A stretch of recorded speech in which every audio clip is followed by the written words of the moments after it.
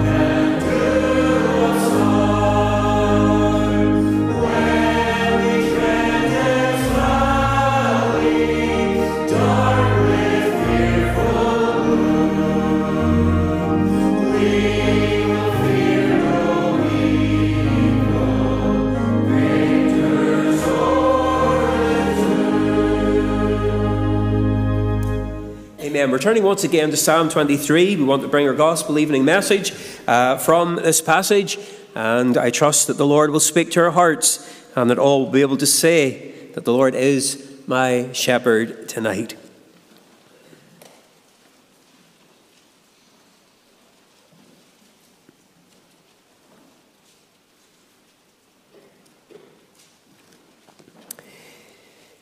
The Lord is my shepherd, I shall not want.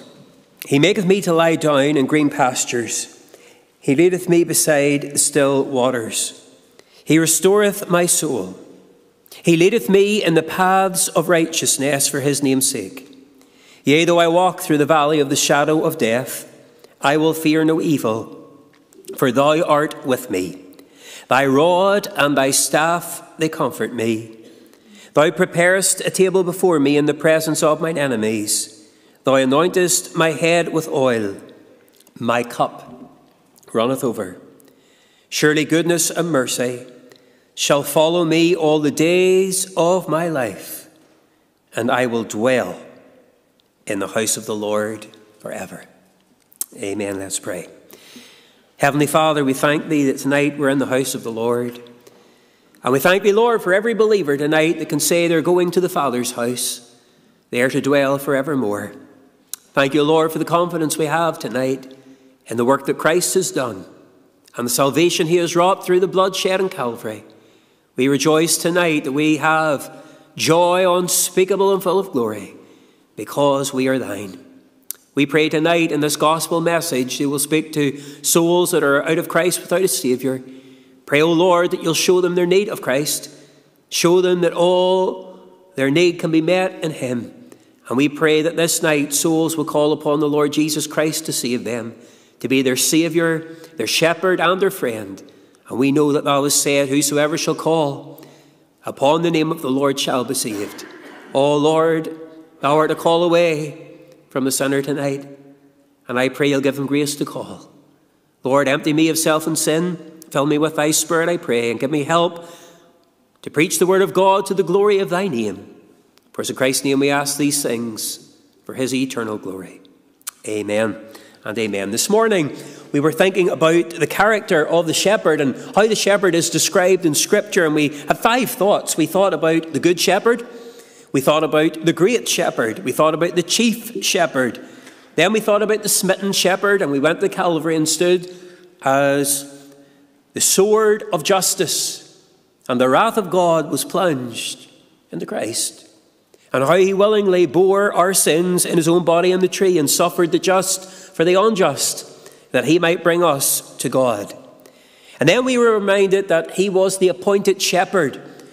One shepherd is set up, one shepherd to save, one shepherd to lead, one shepherd to worship, and he is our shepherd.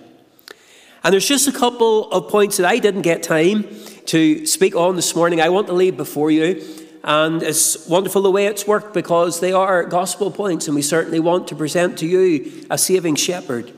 If you turn with me to Luke chapter 15, we find the seeking shepherd. Luke chapter 15, the seeking shepherd.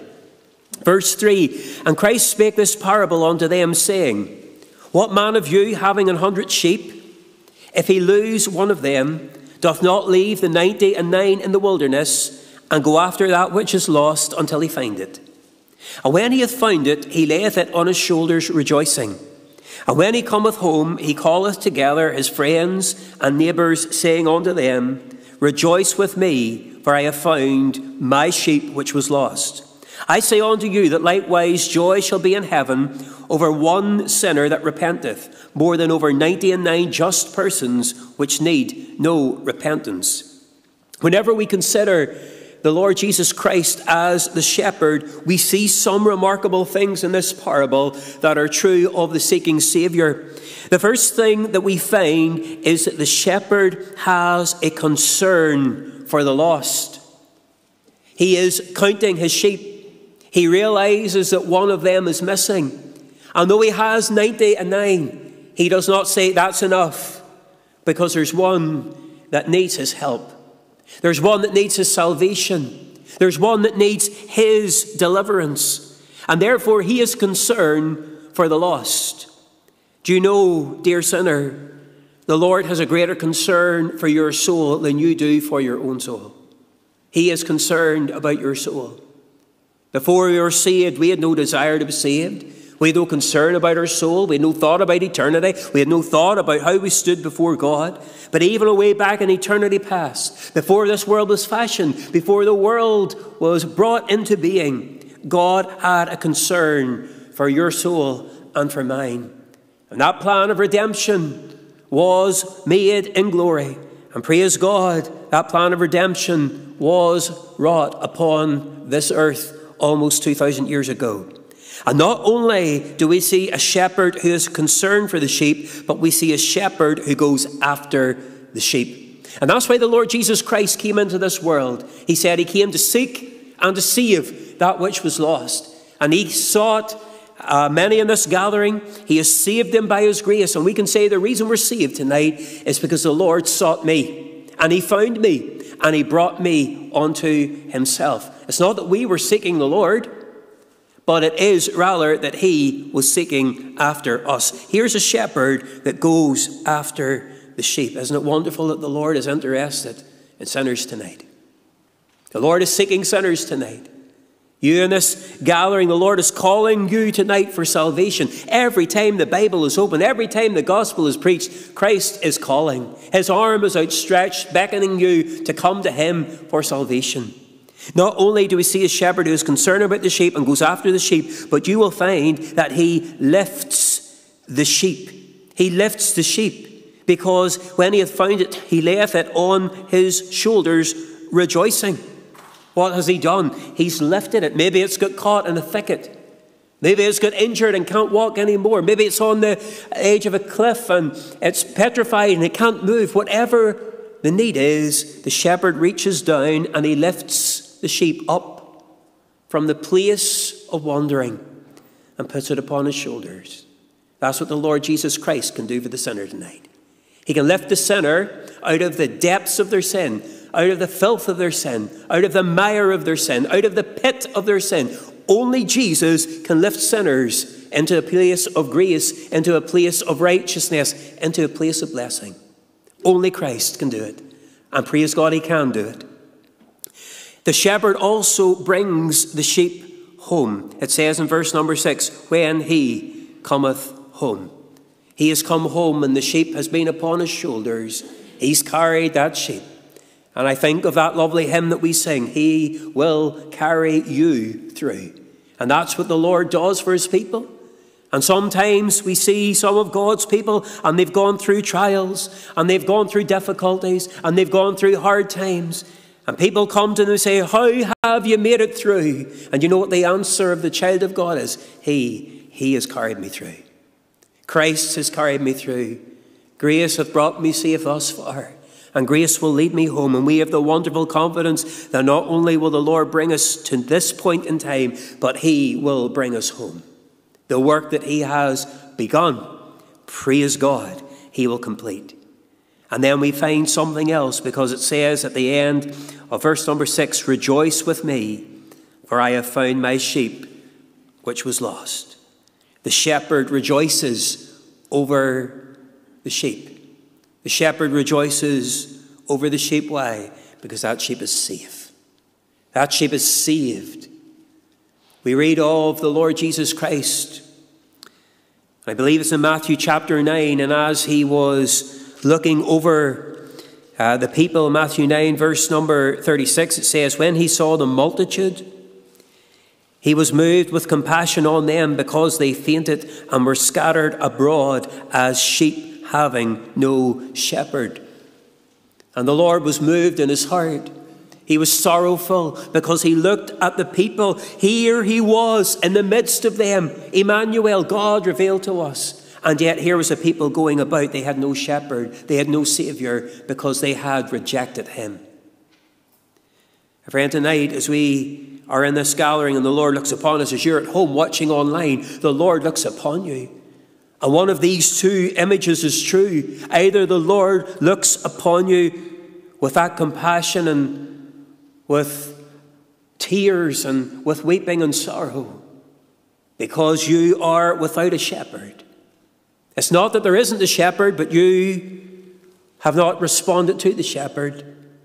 You're not following the shepherd. You've not called out to this Saviour.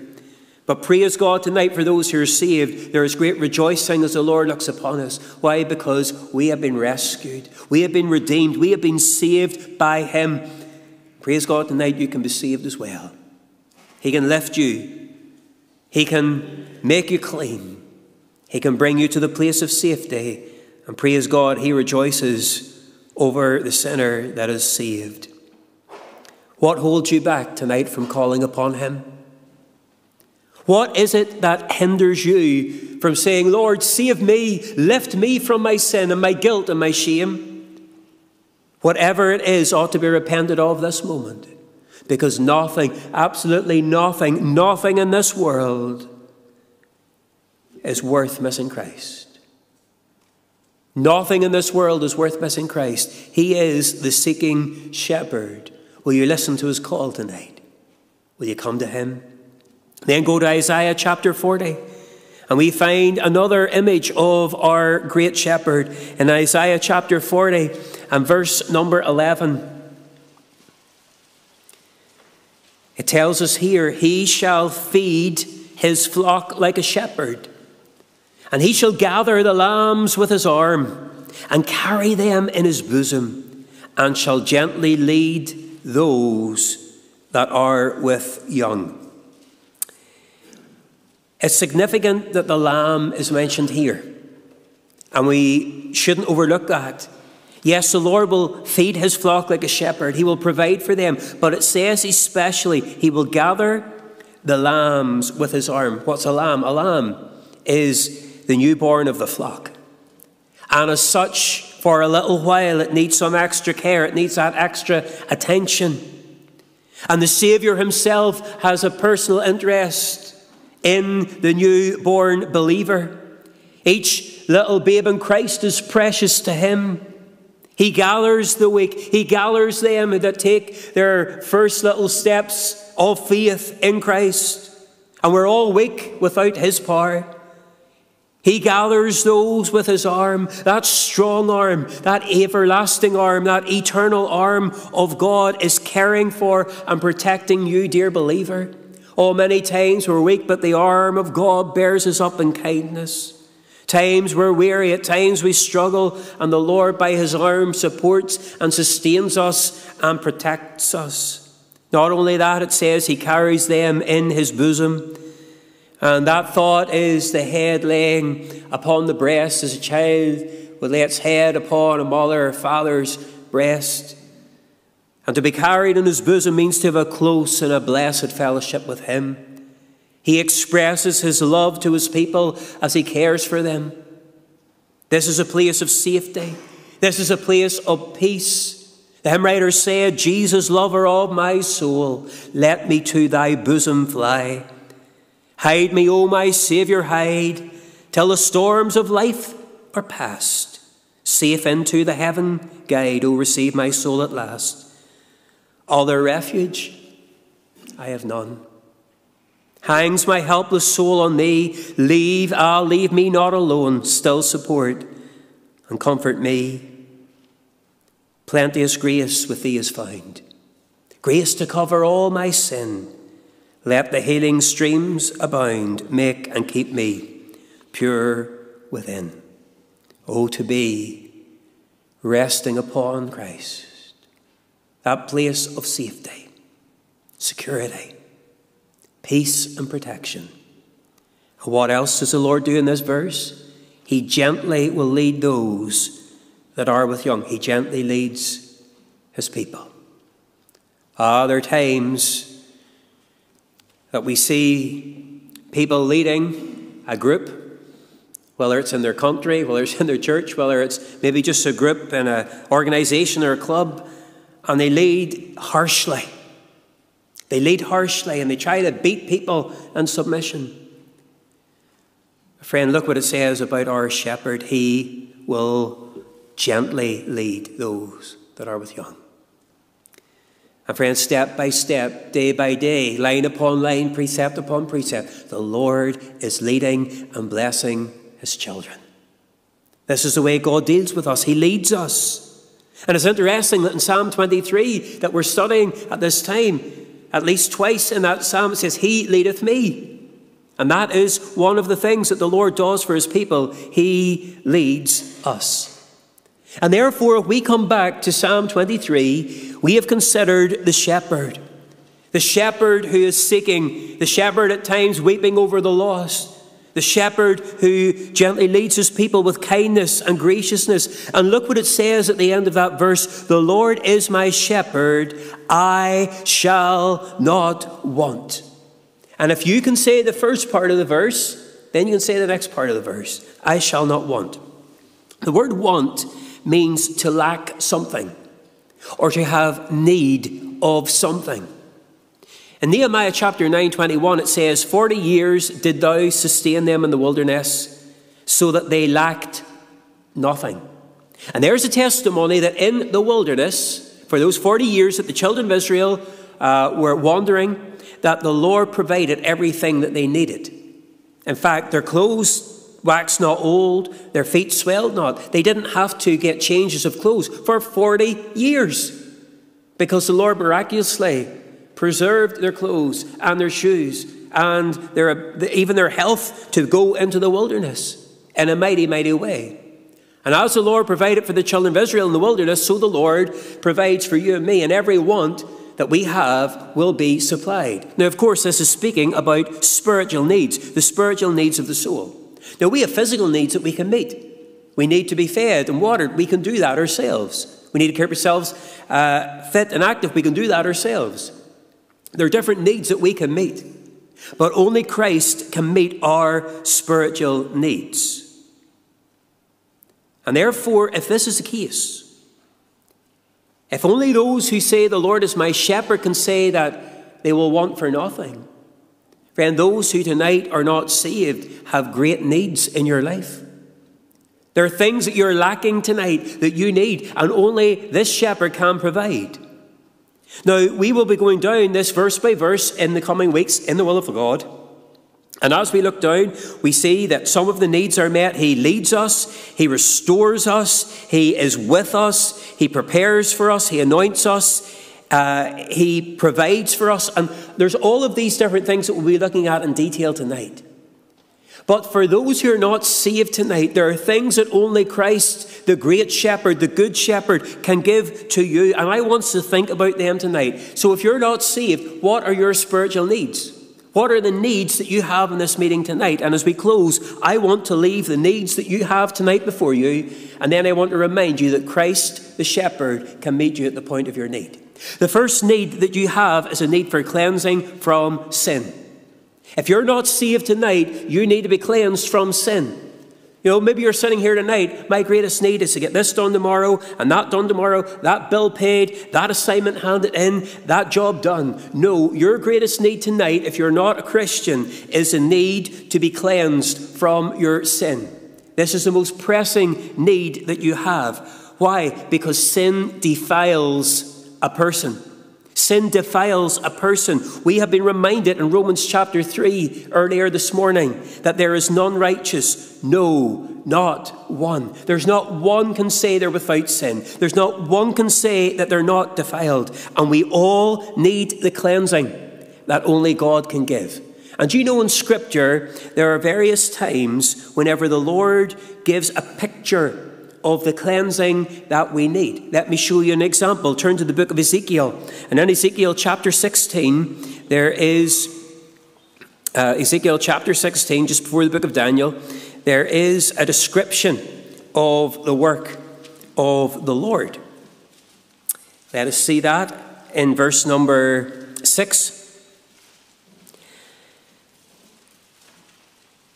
Well, let's read from verse 4 for context. And as for thy nativity, or thy birth, in the day thou wast born, thy navel was not cut, neither wast thou washed in water to supple thee.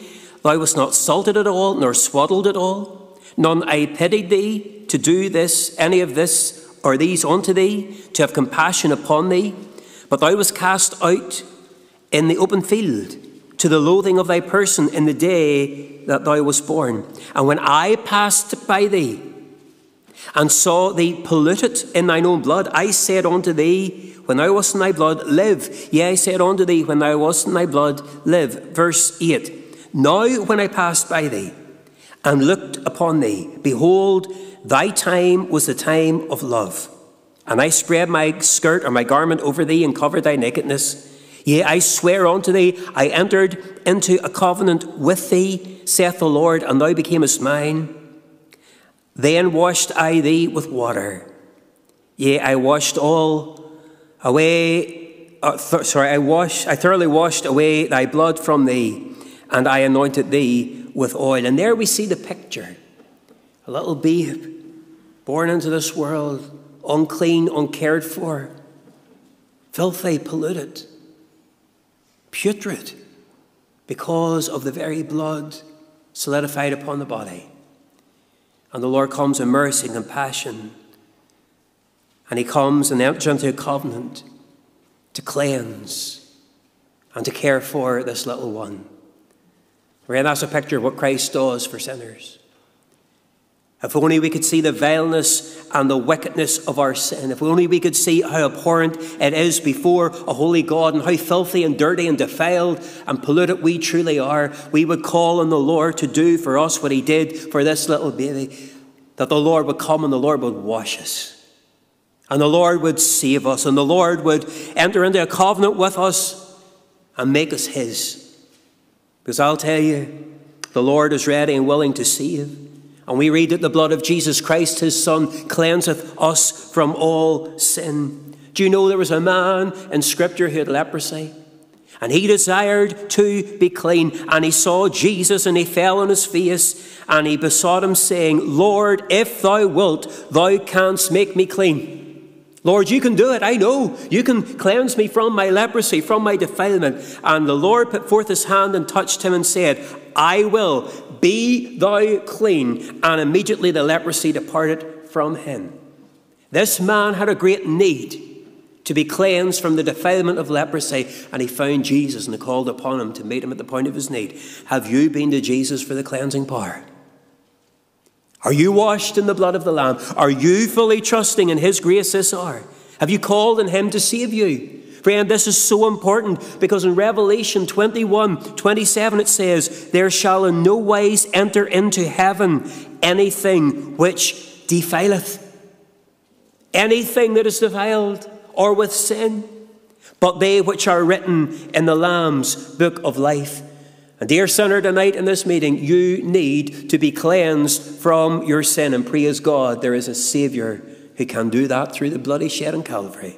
That's your greatest need tonight. Another need that you have, another want in your life, something that's missing, is forgiveness. Forgiveness. You need to be forgiven tonight. You have broken and transgressed the law of God. You, dear sinner, tonight have wasted the life God has given you and the opportunities God has given you by spending them in sin. You've neglected the needs of your soul. You've lived in foolishness and pride and in rebellion, and you said, I don't need God. And friend, you have offended a holy God. All sin is against God. All sin is offensive to God. And therefore tonight you need to be forgiven for the sins that you have committed. Not only do you need to be forgiven, you need to be reconciled to God. Because the sinner is estranged from God. The sinner is born as an enemy of God, and we are separated from God because of our sin. There is a great gulf between God and the sinner, and that gulf is the gulf of our sin. And friend, we cannot pass over it, and we certainly cannot bridge it. But we read these words in Romans chapter 5, verse 10. When we were enemies, we were reconciled to God by the death of his Son. And that's the way you are brought into a relationship with God. Some people think, I want to get right with God, so I'll go to church. You're no more saved by going to church than you are sitting in a public house somewhere. You're no more saved being baptized than not. You're no more saved giving money to the Lord's work or joining a particular church. The Word of God says we are reconciled to God by the death of his Son. And that's when a man or a woman, a boy or a girl says, Lord Jesus, thank you for dying for me. And I'm trusting that the work you did on the cross of Calvary is enough to save me. It's sufficient. And Lord, I pray you'll wash me in the blood and forgive me and reconcile me tonight. Bring me to God. Bring me into a relationship with God. And praise God. The blood cleanses, Christ forgives us, and we are reconciled to God, and we become the children of God. Once strangers, now children. Once enemies, now we refer to God as our heavenly Father. Why? Because the blood of Jesus Christ has removed the sin, dealt with the sin, and brought us nigh to God. This is only possible through faith in Christ. It is possible now. Friend, where you're sitting at in this meeting, you can call on the Lord now to save you, to forgive you, to reconcile you. The hymn writer said, I once was a stranger to grace and to God, but praise God, tonight every believer can say, now I'm a child of God. I'm a child of God. I'm on my way to heaven. I have a heavenly Father who has provided a wonderful salvation for me. Another great need you have tonight, a great want in your life, is a need of rescue. Rescue. Because, dear friend, without Christ, you're in great danger tonight. Danger from the punishment of sin, from the wrath of God. Remember, we spoke this morning about God's anger and wrath poured out upon Christ at Calvary as he died in the place of sinners. Do you realize, dear sinner, that if you're not trusting in the work of Christ on Calvary, then you will know that wrath of God falling upon you someday. You will know that wrath and anger of God that Christ suffered on Calvary. and it will fall upon you. Now, because he was a perfect sacrifice, he was able to bear the wrath of God and satisfy the justice of God. But friend, if you die in your sin, and the wrath of God comes upon your sinful soul, you will never come to an end of suffering, or of the wrath of God, or of the reality of hell, because your sin deserves everlasting judgment. The darkness, the terror, the endless torment and fear.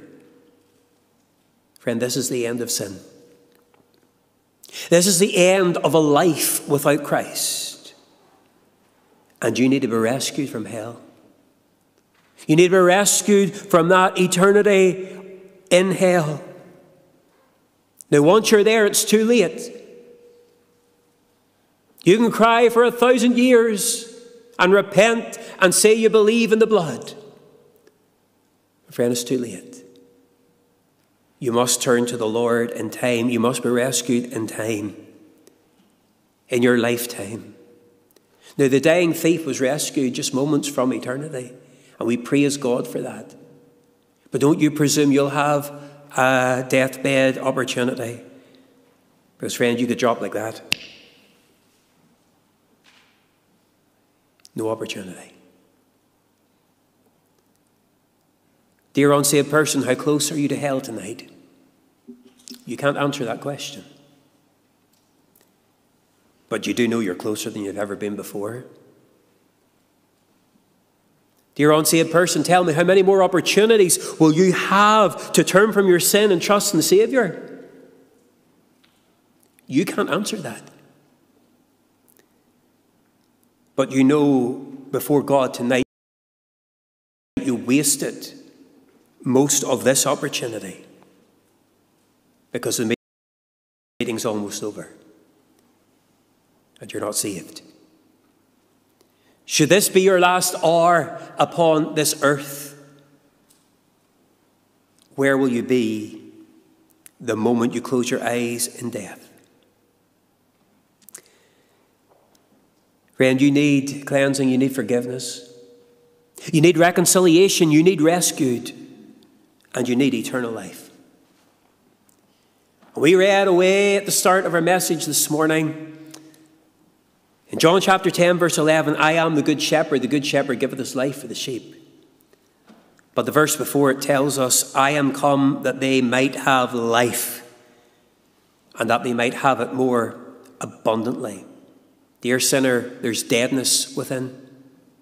You're dead spiritually in trespasses and sin, and if you are spiritually dead in time, you'll be spiritually dead in eternity unless you get saved. And this shepherd, only this Saviour, the Lord Jesus Christ, who gave his life, can give you true life, spiritual life, abundant life. What does that word abundantly mean? Well, I was reading a commentator, and he said that the Greek word for abundance has a mathematical meaning, and it generally denotes a surplus, more than enough. And therefore, the abundant life is above all the contented life. And that contentment is based upon the fact that God is able to meet every need, every emergency, everything that comes across our path according to his riches in glory by Christ Jesus. Therefore, the abundant life is, I can go out into this wicked world tonight. I can go out into this wicked world tomorrow in the will of the Lord with contentment and peace in my heart because I have abundant life. No matter what I face, Christ will supply my need. No matter what that need is, the Lord has prepared for it and the Lord has grace sufficient for it. And therefore, I don't need to fear. I don't need to panic. I don't need to worry. I don't need to live as if there's no hope. But I have abundant life, life that's provided for every step from earth to glory. Praise God. I can put my head on the pillow tonight and say, thank you, Lord, that you have given me abundant life. And every need is met. As we close, look at this verse one final time. The Lord is my shepherd. I shall not want. C.H. Spurgeon said the sweetest word of this verse is that word, my. The psalmist does not say the Lord is the shepherd of the world at large and leadeth forth the multitude as a flock. No. But he says the Lord is my shepherd. And if he be a shepherd to no one else, he's a shepherd to me. He cares for me. He watches over me. He preserves me. Listen to these two verses, Psalm 34:9. O fear the Lord, ye his saints, for there is no want to them that fear him. The young lions do lack and suffer hunger, but they that seek the Lord shall not want any good thing. And dear friend, tonight, as we have come to effectively two sermons on one short verse in Scripture, because there's so much in this verse, I ask the question for the final time. Is he your shepherd? Is he your shepherd? Are you following in his footsteps? Are you going to his eternal home? Are you washed in his blood? Are you resting in his power? Can you say, he is my shepherd? Friend, if you can tonight, you ought to be thanking the Lord with a heart overflowing, because you're his tonight. Pray for those that are not yet saved. Dear believer, pray tonight that the Lord will move and speak to hearts even as we sing these closing words. We're singing, there is a fountain filled with blood, drawn from Emmanuel's veins, and sinners plunged beneath that flood lose all their guilty stain. Dear sinner, tonight, don't leave with your sin and your stain and your guilt. Dear sinner at home tonight, don't turn off and go and do something else or turn over to something else, but get this matter settled tonight. Get your soul under the blood of the Lamb. Repent from your sin and call on God for mercy. And praise God, you will be saved. We are going to sing just the first two verses of this hymn. Dear believer, rejoice and sing it out. And dear unsaved person, think of these words. You can be saved tonight. May God speak as we sing these two verses.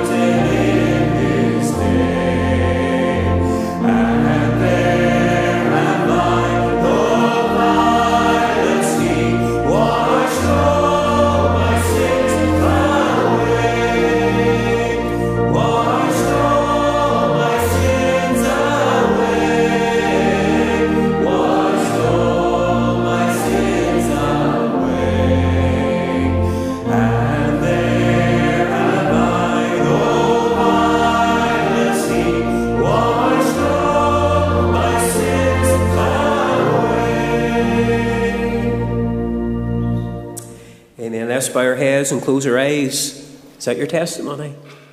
Have all your sins been washed away? He has promised to remove your sin as far as the east is from the west. Every single one. Oh, dear sinner, what are you waiting on tonight? Come while the Saviour in mercy is pleading. Come to the fountain for cleansing. Come to the shepherd. who loves you tonight and who will save you. Maybe there's one would like to speak to me. I'll be available after the service. Let me know. Maybe you've trusted Christ. Let us know. But come now. Father in heaven, we know that thou art here by thy Spirit tonight. We know, Lord, there's a stillness in this house tonight. The word of God is going forth into hearts. The Spirit of God is doing a work. We thank you that God's people are blessed because they realize how much they owe to Christ tonight. And how many of these great blessings are ours tonight in him. But Lord, there are those tonight and they do not know Christ as their Saviour. Oh Lord, if we could, we would carry them, but we can't do it. Lord, only thou can save.